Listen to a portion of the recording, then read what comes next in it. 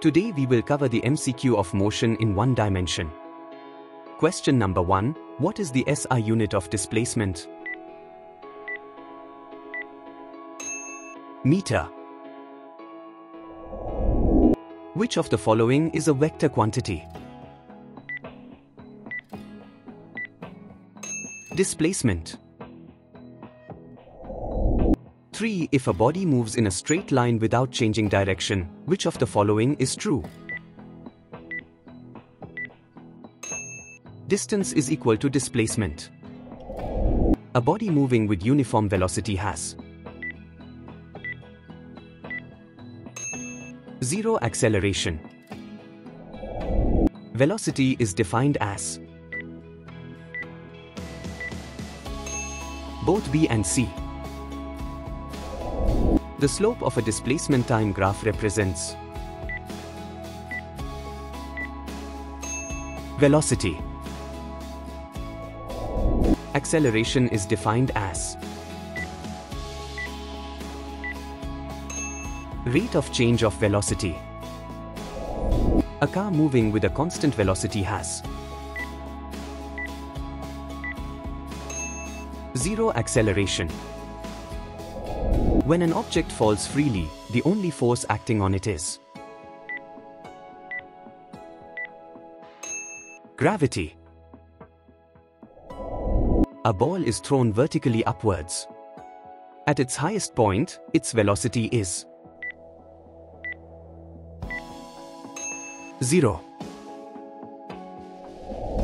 Distance traveled by an object can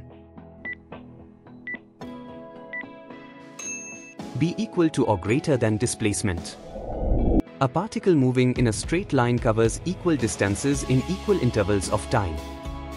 The motion is uniform. The slope of a velocity time graph represents acceleration. The slope of a displacement time graph represents velocity. If the velocity time graph is a straight line parallel to the time axis, the motion is uniform. The area under an acceleration time graph gives velocity. Which equation of motion relates velocity, acceleration, and displacement? V square is equal to U square plus 2AS. The equation of motion S is equal to UT plus half AT square is used to calculate distance traveled. The acceleration of a body is given by the slope of which graph? Velocity time graph. A person running in the same direction as a moving bus sees the bus moving slower.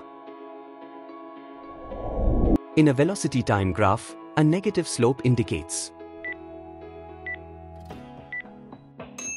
negative acceleration. What does a horizontal line on an acceleration time graph represent? Constant acceleration. An object dropped from a certain height in free fall will accelerate at 9.8 meter per second square. The time of flight of a projectile depends on both initial velocity and angle of projection. The range of a projectile is maximum when the angle of projection is 45 degrees. If the acceleration due to gravity is doubled, the time of flight of a projectile will decrease. Relative velocity is the velocity of one object as observed from another moving object. If two objects are moving in the same direction with the same velocity, their relative velocity is 0. Displacement is can be positive or negative.